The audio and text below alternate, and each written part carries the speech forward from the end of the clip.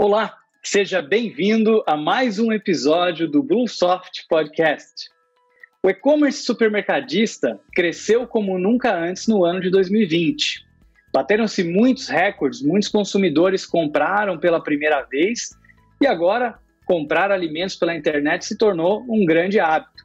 Mas há uma ciência muito grande por se vender bem pela internet.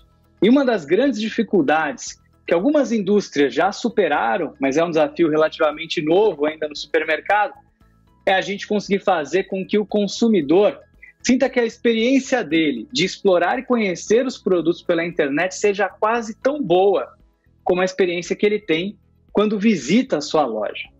E para te ajudar a conhecer um pouquinho mais sobre esse assunto e sobre o que pode ser feito para você melhorar a experiência do seu consumidor na hora de comprar pela internet, é com muito prazer que a gente traz aqui uma grande especialista nesse tema, que gosta tanto desse assunto, que fundou uma startup para ajudar a indústria e varejo a oferecerem experiências melhores para os consumidores.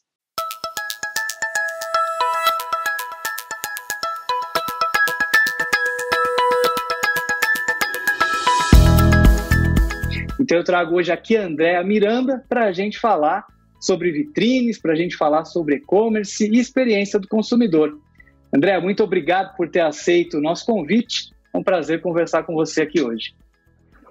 Eu que agradeço, André, a oportunidade e muito obrigada pelo convite. Vai ser muito gostoso a gente poder tratar desses temas aqui. Muito obrigada. Excelente. E para a gente começar, Andrea, conta um pouco para a gente por que esse tema ganhou tanta relevância para você, um pouquinho da sua trajetória, né? E por que você decidiu, então, ajudar indústria e varejo a resolver esse desafio? Bom, eu sou da área de tecnologia, né, há muitos anos, mas sempre trabalhei com a tecnologia como meio de levar a comunicação, de levar alguma ação para publicidade, propaganda. Então, eu trabalhei muitos anos dentro desse universo de agências, né, de publicidade aqui em São Paulo. Tive 2 produtoras, sempre pensando em como é que a tecnologia é meio para atingir um resultado final, como que ela colabora com a comunicação, como ela colabora com o consumidor. Essa é a minha experiência desde sempre. E o que eu pude observar há alguns anos é que nesse universo do varejo digital, do e-commerce, era como se a gente tivesse 2 personalidades ali, cada uma falando uma língua, né? Então, de um lado, você tem a indústria, que tem todo um trabalho já de marketing, que sabe falar dos seus produtos, mas que por muitas vezes trabalha com imagens pesadíssimas, né? E ali está sempre pensando nos materiais e nas coisas que ela já acostumava a fazer. Ela vai pensar talvez num flyer ou algum material físico, e quando ela pensava digital, ela pensava em outros formatos. E aí tem essa oportunidade junto com o varejo. O consumidor precisa dessa informação, ele sai frustrado quando a informação sobre o produto não está suficiente dentro do e-commerce, mas o varejo está com outros desafios. O varejo está preocupado se ele faz uma boa entrega, desde uma boa entrega do produto, obviamente, né, toda a logística, mas falando do e-commerce em si, o varejo está preocupado em entregar rapidamente aquele conteúdo, que o consumidor tem ali, o shopper tem uma boa experiência. Então, era como se eu tivesse 2 personalidades ali, cada uma falando de um jeito diferente, cada uma falando numa linguagem diferente. E aí a gente enxergou essa oportunidade de criar essa ponte entre a indústria e o varejo para trazer conteúdo e informação de produto para dentro dos e-commerces. Muito bom. Quer dizer, quando a gente visita uma loja, né, a gente tem aquela oportunidade de, por exemplo, para comprar um celular, pegar o equipamento na mão, sentir um pouquinho do peso dele, a gente mexe com ele, a gente vê ele por diferentes ângulos e tudo mais. E às vezes, quando a gente vai comprar alguma coisa pela internet, às vezes esse mesmo celular, tudo que você tem é uma foto e um monte de texto ali, né, quando tem. E aí a decisão do consumidor, será que esse é o melhor produto para mim? Será que não é? Fica muito mais difícil, né? A minha sensação, sendo pioneiro aí, né, internauta, sempre gostei muito de experimentar e-commerce, de comprar, é que isso melhorou demais quando a gente fala desse mundo dos eletrônicos. Hoje a gente consegue ter muito mais informação.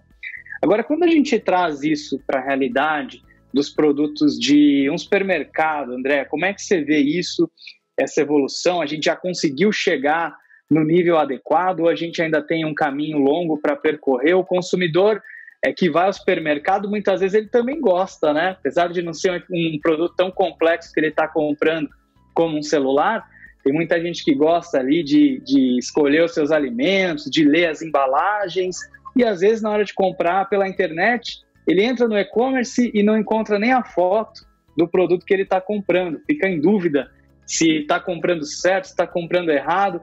Quer dizer, como é que o varejista alimentar, como é que o supermercadista pode lidar com isso tudo? Olha, são alguns desafios, né? Tem um que acho que vale a pena a gente mencionar. Tem um dado do Google que ele menciona isso até antes da pandemia, que 70% da decisão de compra acontece no digital, né? Então, mesmo o teu shopper, o teu consumidor indo para uma loja física, mesmo o teu share de loja física sendo maior que o e-commerce, 70% das vezes a decisão passou pelo digital, né? Então, só para dar um pouco a importância daquilo que a gente faz nesse ambiente, né? O produto pode ser simples, viu, André? Eu brinco que pode ser uma escova de dentes, que tem cerdas macias e o cabo anatômico. A indústria precisa entender e saber por que aquele shopper está se interessando por aquele produto. Ela precisa, primeiro, do lado do shopper, ele precisa ter todas as informações, né? Então, quando você consegue dizer para esse shopper, olha, este é o produto, são essas as características, são esses os benefícios, os diferenciais desse produto frente ao mercado, ele se sente muito mais dono, empoderado e sabe se ele realmente quer ou não quer aquele produto, né? Precisa ou não precisa comprar aquele produto. Se ele está procurando um produto, por exemplo, uma escova de dente, certamente aquela que tiver a descrição mais apropriada, mais detalhada, né, apetitosa, com vídeo, com coisas interativas, certamente ela sai na frente. A gente sabe que dá, em média, 60% a mais, né, nas vendas com esse tipo de conteúdo. Então, mas não é só isso. Eu acho que a experiência fica diferente. Olhando para o lado do shopper, ele tem a oportunidade no meio digital de ter muito mais coisas do que ele teria na loja. Então, na loja, ele não veria um vídeo que conta toda, né, a tecnologia por trás daquela escova de dentes, por exemplo.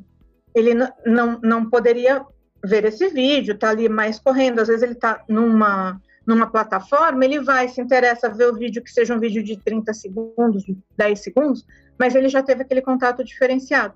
Para a indústria é riquíssimo, porque você imagina a indústria querendo se comunicar com esse consumidor, ela não pode só falar, ela tem que receber de volta o que esse consumidor está achando. Quando você trabalha numa plataforma digital, como a Standout, a gente tem toda a parte de mapa de calor e tudo mais, então a indústria começa a entender se foram as cerdas macias ou o cabo anatômico, o que está chamando ali, nesse exemplo, o que está chamando a atenção. Com isso, ela melhora a comunicação, ela detalha o que precisa detalhar, fica tudo vivo, né? E o consumidor, nesse ciclo, cada vez mais bem servido das informações que ele precisa para se decidir. Então, é muito positivo, muito produtivo para todo mundo, para todos os players. Para o varejo, para o e-commerce, pense que, num caso de dúvida, o que o consumidor teria que fazer? Sair daquele e-commerce para ir procurar informação do produto. Quando você tem essa informação, né, na Standout, por exemplo, que ela já está ali na PDP, o shopper, ele não precisa sair para procurar a informação já está lá. É bom para o varejo também, porque o varejo manteve aquela audiência. Então, é positivo para todos os players, né? E é uma experiência diferente. Mas, Andrea, conta um pouco para a gente, né, como é que vocês fazem esse trabalho colaborativo entre a indústria e o varejo, justamente para oferecer essa experiência muito mais rica e cheia de informações para o consumidor. Olha, a gente, quando desenhou a plataforma, a gente tinha um dos objetivos era que fosse de fácil implementação para o varejo, né? Então, de um lado, a gente consegue, através da plataforma, saber que ela é fácil para o varejo implementar e saber que eu entrego o conteúdo com todos os requisitos técnicos que o varejo precisa, né? Então, é o HTML responsivo, tem melhora de SEO, todos os itens ali que o varejo precisa, a gente, via a plataforma, de forma transparente, entrega. Então, nesse sentido, eu já resolvi uma parte, né, do problema. E do outro lado, junto com a indústria, o que a gente faz? Disponibiliza ali os templates para que possam ser escolhidos os elementos para trabalhar, e a indústria tem que se focar naquilo que ela já faz. A indústria já sabe falar do seu produto, ela já faz isso muito bem. O que a gente faz é ajudá-los a adaptar os materiais que eles têm e a forma de comunicação para essa comunicação nesse ponto de venda, né, que é por isso que a gente fala que é o trade marketing digital. É o último ponto de contato daquela marca com o shopper. Se ela não passar a mensagem naquele ponto, o shopper entrou num outro produto e ela não passou essa comunicação. Então, a gente ajuda as indústrias a entenderem como falar melhor, não só através da nossa expertise, que sim, a gente tem bastante, graças a Deus, mas através da própria plataforma e dos elementos que a gente tem ali para ajudar a melhorar essa comunicação. Muito bom. Quer dizer, para a indústria, ela ganha essa vantagem de oferecer mais informações e informações ricas, vídeos, imagens, detalhes técnicos do produto. E o varejista, né, que já está repleto de atividades ali, muitas vezes sem tempo de conseguir enriquecer o seu próprio cadastro para chegar num nível como esse, ele ganha essa produtividade. Quer dizer, incluindo ali a Standout dentro do e-commerce dele, a Standout vai fazer esse trabalho junto com a indústria para apresentar da melhor maneira para o consumidor, e o varejista, sem nenhum trabalho adicional, vai conseguir que essas informações apareçam ali no site, no e-commerce dele com maior riqueza, com muito mais detalhes. Acaba ganhando a indústria, inclusive por padronização, né? Porque, de certa forma, a indústria também não... Imagino que a indústria não quer que cada e-commerce diferente exiba o seu produto de uma forma diferente, né? Às vezes, não conseguindo mostrar para o consumidor o que o produto tem de melhor. Então, ela consegue padronizar a maneira que o produto dela está sendo apresentado em diferentes varejos,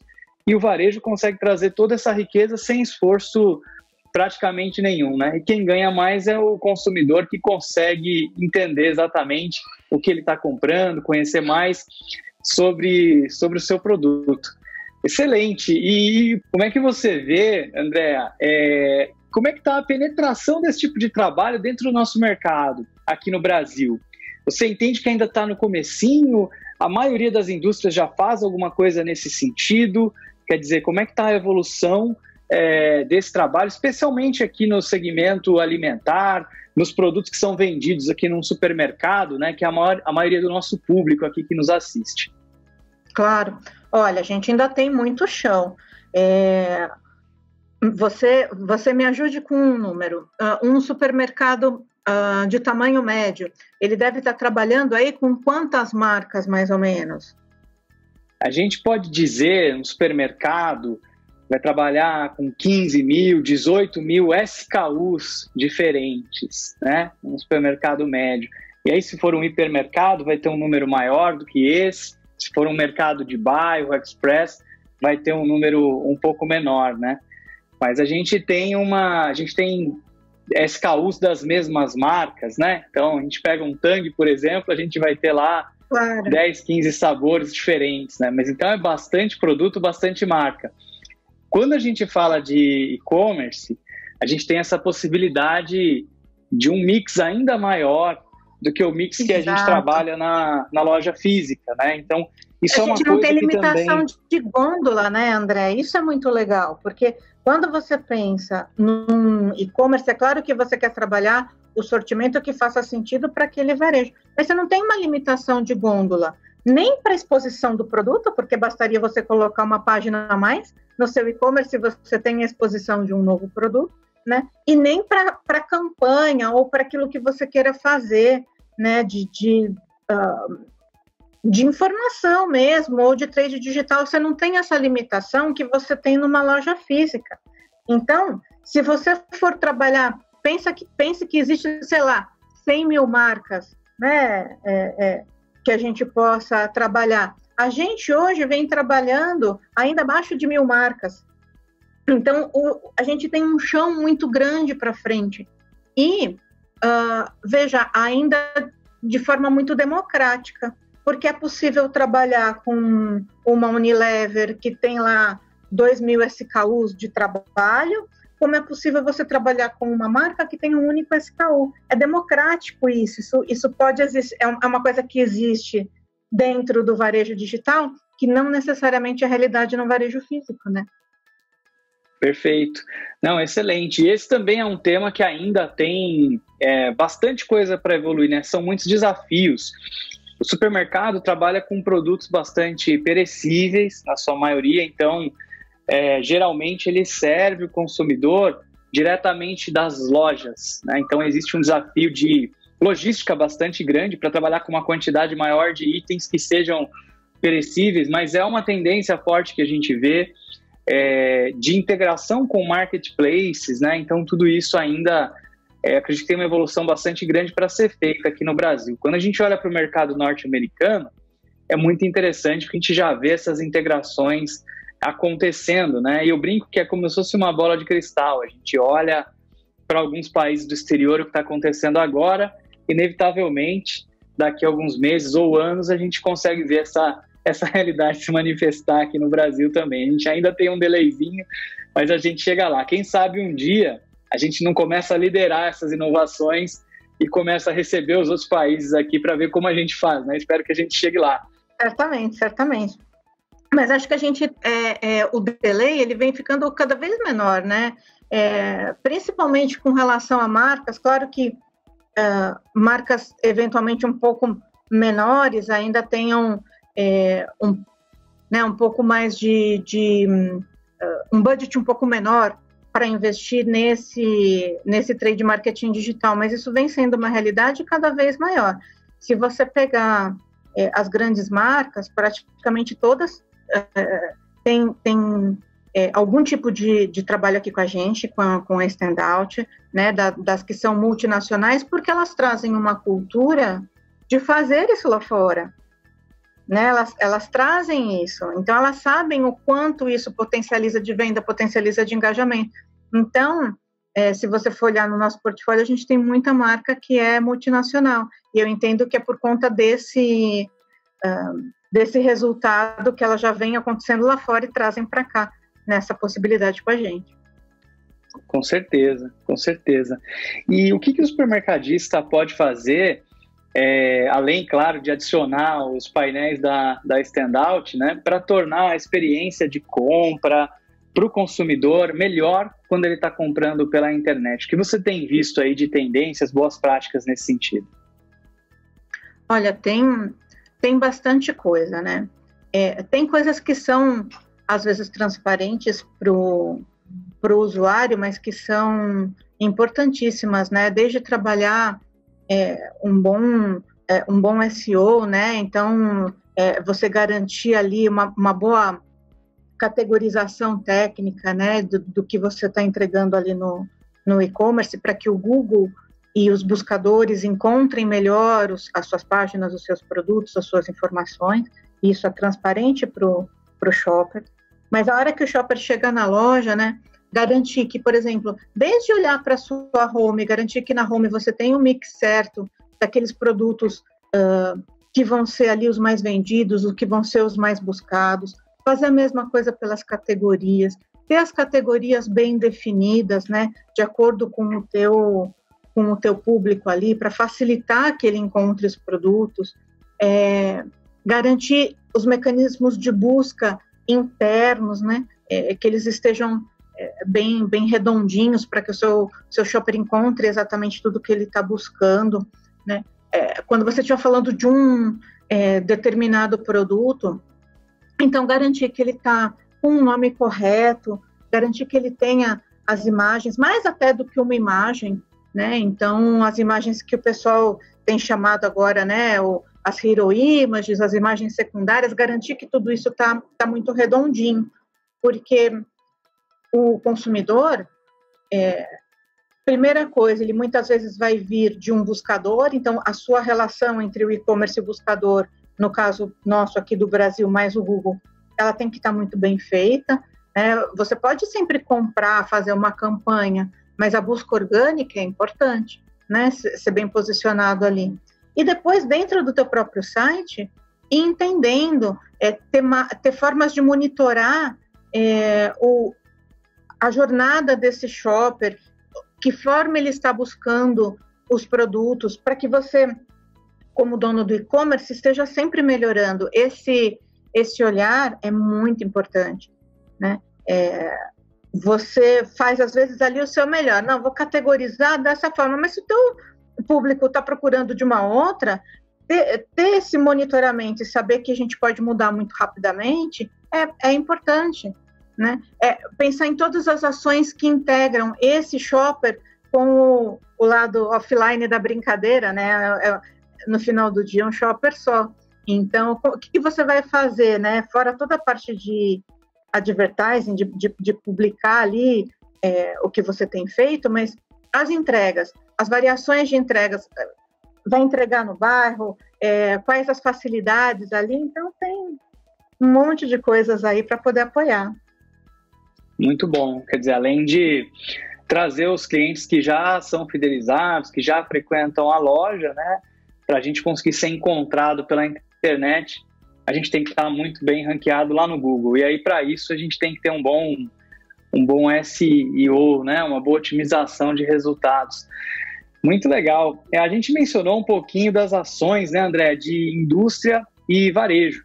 E no mundo de lojas físicas, a gente vê bastante coisa interessante sendo feito, né? Tem as degustações nas lojas, muitas promoções, ofertas, né? A indústria e o varejo colaborando, os promotores nas lojas ajudando, né? E esse tipo de coisa, com certeza, promove marcas, ajuda o consumidor a ter um contato mais forte com essas marcas da indústria. Essa colaboração do varejo e da indústria acabam também gerando bons resultados. Quando a gente traduz essa relação para o e-commerce, o que muda, o que tem de diferente, o que tem sido feito nesse sentido? Olha, tem bastante coisa. A gente acabou de soltar uma ação para uma indústria de chocolates que já está pensando aí na Páscoa, né? Para eles a Páscoa já chegou. Então, eles tinham um desafio que era o seguinte: antigamente ele fazia uma ilha, né? Antes da pandemia, ele fazia uma ilha ali, e tinha ali todos os degustadores, e um pega uma coisa, outro pega outra, né? Ver as surpresinhas, né? Do chocolate, do ovo de Páscoa, e agora que não pode fazer, né? Então a gente entrou com todo esse apoio do digital, eles montaram uma ilha, a gente botou os QR Codes lá, e os QR Codes trazem para o que a gente chama de página de marca, né? Então é uma página que ela não é específica de um produto, ela está um ponto antes do funil, então ela não é para um momento de decisão, quero comprar, não quero comprar, ela é para um momento de decisão, estou conhecendo, estou avaliando o que tem, né? Então é um outro ponto do funil. E ali a gente trouxe todas as surpresinhas, trouxe as informações. Então a gente fez o digital apoiar esse consumidor que está na loja a decidir a compra, a conhecer o produto, né? De uma forma que ele ia, talvez ali tá pegando na mão para ver uma surpresa. A gente tem o vídeo da surpresinha, põe ali, põe 360 e tal. Então, é o digital apoiando até o consumidor da loja física. A gente já trabalhou e vem fazendo cada vez mais gestão de categoria dentro do digital. Esse é super a 6 mãos, né? Porque o varejo entra muito forte para ajudar a definir ali, junto com o capitão daquela categoria, quais são os outros produtos que fazem sentido, que vão entrar. E a gente tem feito um trabalho educacional. Olha, quando você vai comprar vitaminas, então, o que pode ser feito ali? Quais são as considerações que você deve fazer para adquirir uma vitamina? Você pode fazer um quiz e ajudar esse consumidor a chegar num resultado melhor, numa categoria que é tão grande. Então, tem muitos pontos de colaboração, como você estava citando, e que são cada vez mais bacanas, assim. A gente tem feito muita coisa realmente muito legal, é muito bonito ver essa colaboração de fato. Muito bom. Um outro número que me chama bastante atenção quando a gente analisa resultados do e-commerce, como ele vem crescendo, é a quantidade de consumidores que compram no celular, né? O mobile commerce, como a gente gosta de chamar. Tem alguma mudança importante ou alguma estratégia que o varejista deve ter em mente quando ele está olhando para o e-commerce, pensando naquele consumidor que vai comprar usando o celular? Bom, tem algumas, né? De uma maneira geral, os sites vêm sendo todos servindo, né, a quem compra na web, a quem compra no mobile, é o mesmo site, só que ele faz toda uma adaptação, né? Então, quando você está nessa versão mobile, tem toda uma preocupação com peso, com velocidade de entrega. Claro que você já tem isso de outras formas, né, na web, mas mais ainda, né, a gente costuma falar aqui que a gente é sempre mobile first. Primeiro tem que funcionar no mobile. Por quê? Porque isso vem crescendo, né? Dependendo da categoria, você tem 60%, 70% dos shoppers utilizando o mobile. Dependendo da categoria, né, isso já está ali 50-50.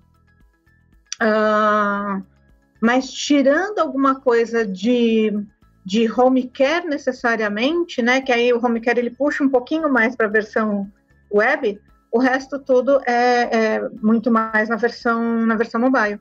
Então, o próprio varejo tem que ter muito cuidado para saber como é que ele vai apresentar esse dado e vai facilitar essa utilização, né? E a gente, do nosso lado, em trabalhar os nossos templates para que ele possa servir ao mobile. Às vezes a gente acha que todo mundo tem celular novo, né?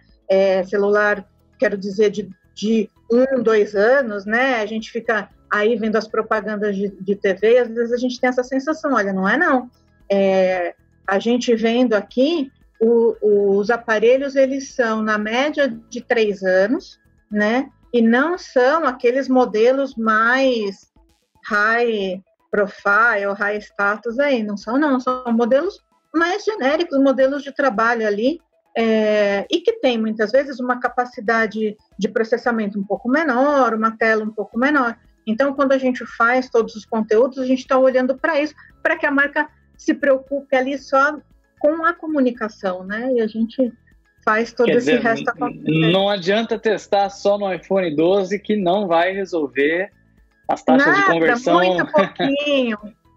Muito pouquinho. No dia a dia não é isso, não. As taxas de conversão não vão ficar boas, né? E falando em taxa de conversão, eu acho muito interessante o que a gente vem, inclusive, trazendo para o universo das lojas físicas, de práticas que surgiram do mundo online, né? E analisar essa questão de conversão é uma delas. É uma métrica bastante utilizada no e-commerce, né? Qual a taxa de conversão do seu site? Né? 50%? Metade das pessoas que entram compram alguma coisa, por exemplo, né? E a gente está sempre buscando aumentar essa taxa de conversão, fazer pequenos tweaks, pequenas alterações, para que daquelas pessoas que a gente consegue trazer até o nosso site, de fato, consigam se tornar clientes que façam uma compra. Você mencionou brevemente o mapa de calor, que é uma ferramenta muito interessante para a gente entender ali como é que o usuário está interagindo, aonde que está a atenção dele, para o que ele está olhando, né, para o que ele não está olhando.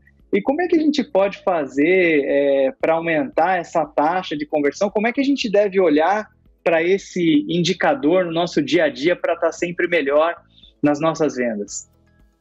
Depende da forma como você estiver olhando a conversão. Você citou uma que é uma conversão a partir de quantas pessoas entraram, quantas compraram alguma coisa. Você pode ter um olhar para essa conversão. A gente aqui tem trabalhado muito conversão de página de produto, né? Então, a partir do momento que o teu shopper chegou naquele produto, o quanto você consegue apoiar no aumento de conversão. São análises complementares, né? Mas tem uma coisa que é garantir que o teu shopper encontre o produto que ele está buscando. Isso é de lei. Você tem que conseguir colaborar ali para que a jornada dele seja uma boa jornada, né? Então, tudo que você pode fazer de acompanhamento para melhorar a jornada dele, para diminuir e encurtar a jornada dele, vai aumentar a tua taxa de conversão.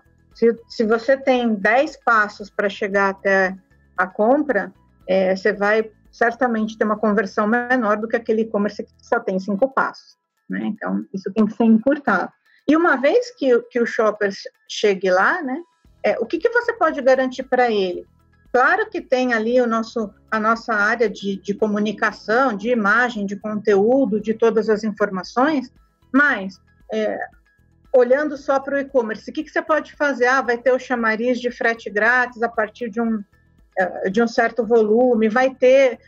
Quais são as ações ali que você vai poder colaborar para, de fato, fechar esse laço e aproveitar esse momento, essa oportunidade? Então, tem várias coisas, uma olhando para a jornada e outra olhando para a decisão, de fato, o ponho no carrinho ou não ponho, né?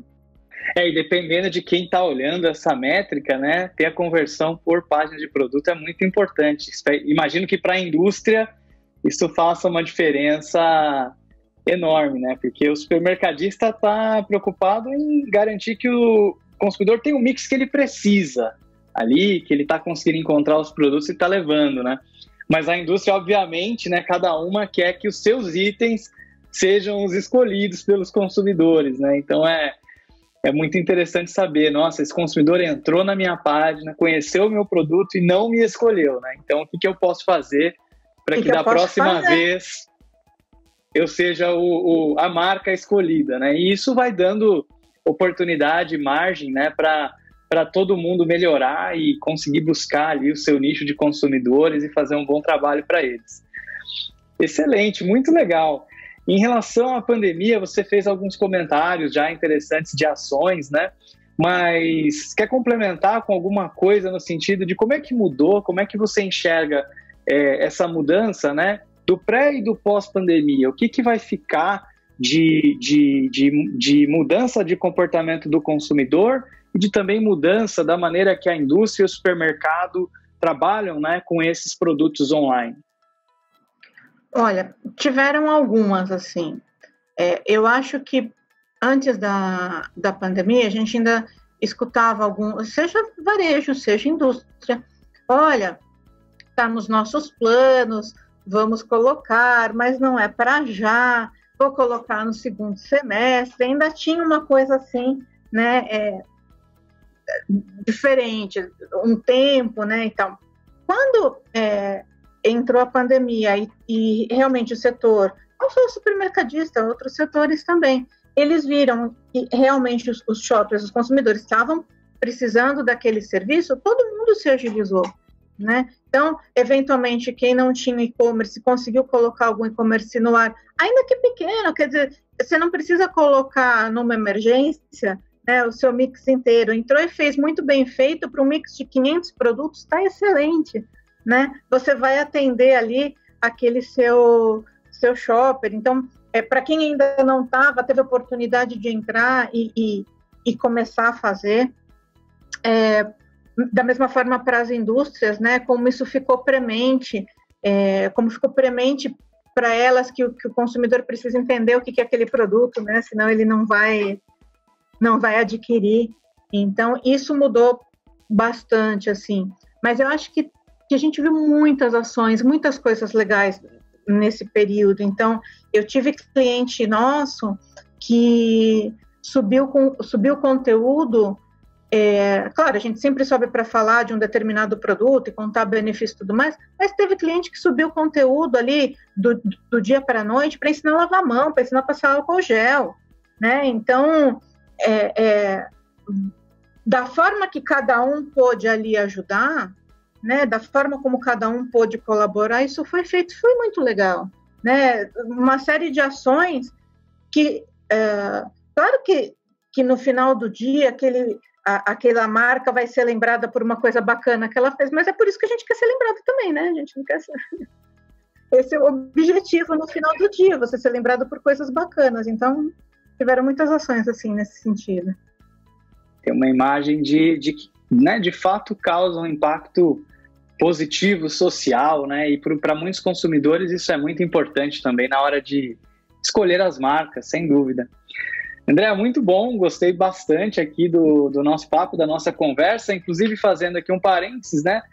As nossas soluções estão integradas, então os clientes que usam a plataforma de e-commerce da Bluesoft para ativar os painéis, as vitrines da Standout, basta avisar, nossa equipe de suporte pode te ajudar a passar por esse processo e de forma praticamente ali automática você já passa a ter muito mais enriquecido os seus itens, os seus produtos, para que os consumidores possam ter uma experiência de compra muito melhor. Então, André, novamente quero agradecer a oportunidade da gente ter tido essa conversa aqui, acho que foi bastante interessante, espero que todos tenham gostado tanto quanto eu, e deixo as palavras finais aqui contigo agora.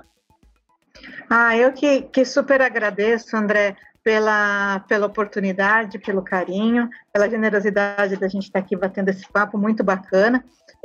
Eu convido a todos que estiverem nos ouvindo, nos assistindo, que conheçam toda a plataforma, todas as possibilidades, venham bater um papo aqui com a gente. Como o André falou, todas as nossas soluções são integradas, então está disponível para todos os que utilizam a plataforma Bluesoft, para os demais do mercado também, claro, mas em particular aqui o seu time faz todo um trabalho para garantir que essa integração seja absolutamente instantânea, né, André? Muito bom, e o varejista sempre pode dar aquela cutucada na indústria, né, para que procure vocês para incluir os painéis, né, em mais e mais produtos, já que a solução não tem custo para o varejista, né? Então acaba trazendo bastante benefício aí para o varejo, para o consumidor, e é muito importante então que a indústria se engaje cada vez mais em trazer dados mais enriquecidos para os consumidores. André, então de novo agradeço, foi muito bacana o nosso papo, e você que está nos assistindo, não esquece de deixar aqui o seu like, compartilha esse vídeo, esse conteúdo com mais pessoas que você acredita que podem se beneficiar, com todos os supermercados aí que estão trabalhando em seus e-commerces. Acho que bastante gente pode gostar de conhecer um pouquinho mais da Standout e de acompanhar aqui esse nosso papo. E se você estiver precisando de um RP moderno, aderente ao setor supermercadista, não esquece de entrar em contato com a gente. A nossa equipe comercial está ansiosa pelo seu contato, a gente faz uma demonstração sem compromisso aí para você. Então, muito obrigado e até o próximo episódio.